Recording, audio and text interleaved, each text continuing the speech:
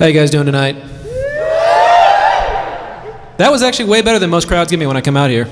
Give me a second. I've been doing this for like 9 months. I still haven't figured out what the fuck to do with a mic stand, apparently. Fail with it. Like that's dance. No, it's done. It's over. I might want it back. I might want it back, okay? It could be a prop. See? I could hide behind it if it's going badly. I want options. Don't take this away from me. I can still see you when you're behind it. Shut up.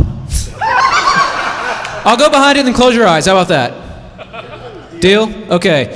So I guess I could just do this thing, but then I realized my pockets are like way smaller than Russ's, and that looks kind of sad. Yeah, nobody wants. I don't want to rep this. No, this is horrible.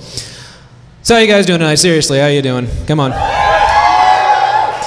Okay, guys, I like to start my sets talking about something that I feel is very important. Guys, I'm going to talk about myself a little bit. I thought it was important.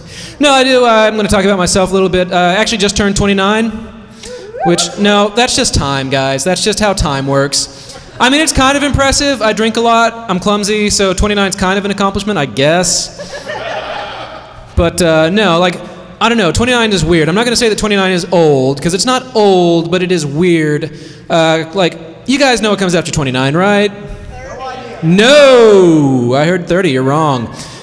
What comes after 29 is lying about your age. I didn't even hear you, but I don't care. No, seriously though.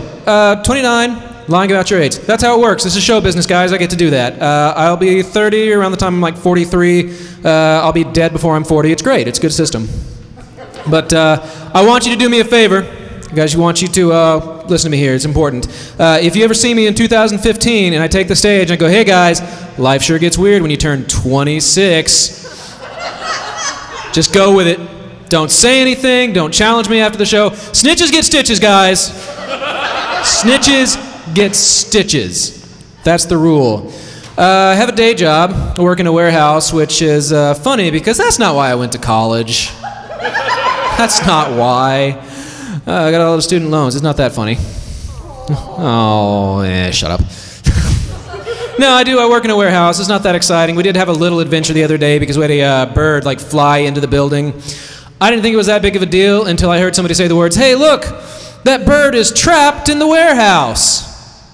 Oh, he's trapped in the warehouse? That's funny because so am I. Yeah, that bird's been here for like a day. I've been trapped for 4 years.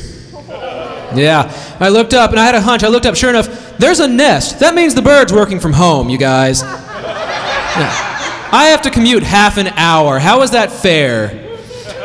It's painful. Like the worst part is when I heard somebody like somebody pointed at the window. There's another bird outside. They're like, look, the bird's trying to get back to his bird friend outside the building. I was like, awesome. He's got someone waiting for him outside the building. Aww. Guys, you know what's waiting for me outside the building? Traffic. Netflix and whiskey. I don't want to talk about the bird anymore, okay? God, you guys are like the nicest audience. I sound way funnier than I actually am. This is great. I love it. I'm not complaining. No, I am 29, which I'm 29, I'm still single. I don't know, like, I feel kind of bad about that. It's like, I don't know, I just figured at 29, you know, I would already be divorced, right? You just expect certain things at a certain age. Like I figured by 29 I'd already have that special someone who hates me and like took half my stuff, right? You expect certain things. Like, it's crazy to think about. Like, I'm old enough to have kids at this point, you guys. I don't have any kids. I'm old enough to have kids. I could have kids, and I could see those kids like every other weekend. It's unbelievable, you know? I could be 1/7 of a father. I could be 1/7. It's kind of magical. I don't know, the weirdest thing, I didn't think 29 and single was that weird until I realized my grandmother thinks I'm gay now. Like, that's happened. No, that really has happened. I figured that out like last Thanksgiving when she came up to me and said, hey, what's your favorite Matthew McConaughey movie where he takes his shirt off? Yeah. And the bad part is it's Magic Mike. I can't tell her that. It's just fuel for the fire. It's fuel for the fire. Like, it's not a huge deal. Like, I'm not mad that my grandmother thinks I'm gay. Like, none of her friends are hot. I don't care, you know?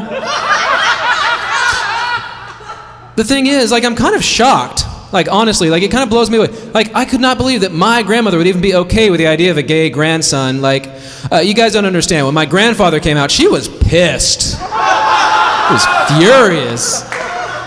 It's kind of unbelievable. I'm going to go ahead and launch into something a little bit controversial, but you guys seem cool. I think we're friends, so I'm just going to go ahead and say it. You guys familiar with Tom's shoes? Yeah. Yeah? A few of you, good enough. I'm not a fan. Not a fan of Tom's shoes. For those of you who don't know, Tom's shoes, you buy a pair of Tom's shoes, they will give a pair of shoes to a needy child in a third world country. Not that impressive, okay? Check it out. Buy a pair of Nikes, guys. If you buy a pair of Nikes, they will give a kid in a third world country a job. That's capitalism. That's way better than shoes. It's the bedrock of America. Thank you, Nike. I don't know, I'm a complicated guy. I've realized that. Like, I've discovered, I don't know if this is like a me thing or if this is an everybody thing, but I've noticed that there are things that I'm against. There are things that I'm against, that I'm opposed to, and then there's the shit that actually just makes me mad. Like, I don't know if that's a normal thing or if that's just a me thing. For instance, I'm opposed to people who say, hey, this is America, you should speak American. That's such an ugly, xenophobic attitude, you guys. That's not cool. You know what makes me mad? When a fucking ginger tries to tell me where to find authentic Mexican food. Yeah. If I want authentic Mexican food, I'm not asking the translucent guy. Shove it, Seamus. It's not cool. It makes me mad. It does. Another thing that I'm against is the way that we are just addicted to cell phones. Like, can you remember the last time you went to lunch with somebody and you didn't look at them just doing this the whole time? Like, have you had a conversation with somebody who wasn't like this the whole time in years? Probably not. You know what makes me mad? When restaurants won't post their Wi-Fi passwords, right? I shouldn't have to ask. It's so uncomfortable. The waitress comes up and says, what do you want? Internet! Internet! There's one more of these. There's a lot more, but there's one more for the show. This is serious, you guys. I'm against cruelty to animals. Yeah, easy positions. You know what else sucks? Hunger. Yeah. You know what I hate? Injustice. Terrible. Yeah. No, but cruelty to animals, it sucks. It's unbelievable. You know what makes me mad? When somebody overcooks my steak. Yeah. No, it's like, there's a difference between rare and medium rare. Get it right, you glorified fry cook. Oh, I'm mad. I'm just mad, sorry. It's just, they ask. What's the point of asking if they're gonna get it wrong? But don't be cruel to animals, you guys. Don't do it. Not cool. I don't know. There is some weird shit that we do to animals that I'm not okay with. Like, poaching is unbelievable. We're almost out of rhinos now because people think rhino horn is an aphrodisiac. I don't know how that got started. That's just, like, I know rhino horns are kind of dick-shaped, but you know what else is dick-shaped? Like, almost everything. Like buildings, trees, rhino dicks are a little bit more dick-like than the horns. I probably should have asked if this was a clean show before I got up here. Nobody's pulled me off stage, it's good enough. I don't know, like, I feel like the rhino horn thing was just like a rumor started by elephants so people would like stop fucking with their tusks. Like, shit, where is everybody? We gotta do something about this. I don't know, like, here's the weirdest one that I found out about. Apparently in Japan, there's like this underground thing where they will like ground up turtle penis as an aphrodisiac. Isn't that weird? Like, it's weird, like, I don't know, like, I'm not condoning any of it, but if you're gonna go after any animal, like lion dick, right? Like, even if it doesn't work, you just have the story, you know? But they use turtle penis, and it's weird. Like, the only advantage to turtle penis I can think of is that you can take a turtle's dick, and he won't realize it for like 9 months, because they're slow, right? Yeah.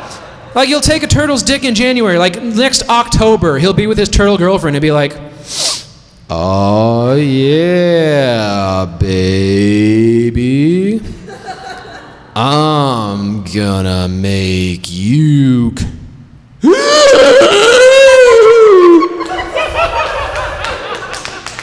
What happened? I try to work a talking animal into every one of my sets. Animals can talk in my jokes. I can't. Go figure. No, I do. I like talking animals. I love the idea of it. When I was a kid, I wanted a talking dog. Like, I was obsessed with the idea. A little bit older, a little bit wiser, I can see how it would be problematic. Because it's just one more person to get mad at me when I do something stupid. You know? No, just like imagine you're hanging out with your talking dog and it's cool. You're watching TV. You're like, oh, God, the Rangers lost again. Those bitches. And your dog's like, hey, that is our word. And you're like, shit. Shit. Like, I'm sorry, dude. I thought I had B-word privileges. I don't know. I haven't been to church in a few years. I'm not too worried about it, though, because check it out. Every time I sneeze, somebody blesses me. I think I'm good. Yeah. I know, I actually told that joke to a Christian friend of mine. He's like, I don't think it works that way. I'm like, dude, I don't think it works at all, so... Agree to disagree. I know this is Plano, but I told that joke anyway.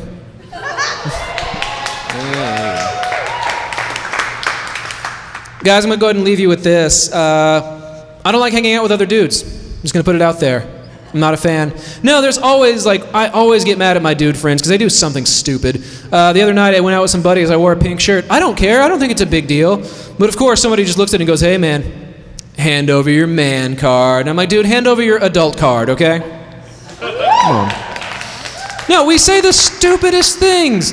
I got one guy who's just like, women are ridiculous. I just want to go gay, so I don't have to put up with women anymore. It's like, dude, you get involved with a guy, there's like an 8,000% bigger chance you're going to get Dutch oven. I'm just going to tell you that right now. Like, be careful. No, we say, like, especially with women, we say the dumbest things. I hear guys complaining. It's like, I don't know why girls don't like me. Dude, change out of your sweatpants before you make this argument. The worst is the nice guys. And I'm going to go ahead and leave you with this. Nice guys drive me up the wall. I don't understand. Like, it's like, girls don't like me because I'm too nice. That's not a thing. See, saying girls don't like you because you're too nice is like me saying I can't get a bank loan because I'm too handsome, you know?